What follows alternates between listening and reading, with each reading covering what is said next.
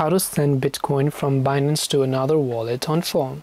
Now first of all, depending upon to which wallet you want to send, make sure that you copy the wallet address of the exact Bitcoin wallet address. So you can't copy Ethereum wallet address, but you need Bitcoin deposit address. Once you've copied it, simply open up the Binance app. Make sure to log into your account.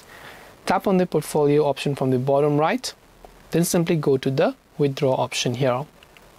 Now under the withdraw option, unfortunately I do not have Bitcoin to show you the full process, so I will select this USD option over here because I just have this only. So once I've selected that, so assuming that it was Bitcoin, right, you simply have to paste the address that you copied over here, and it needs to be the Bitcoin address only. So once you've done this, you can enter the network that you chose, withdrawal amount, tap the withdraw option to withdraw it.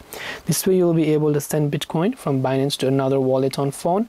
Hope this video was helpful. If you have got any questions, feel free to leave them down. Thank you for watching and see you soon in the next video.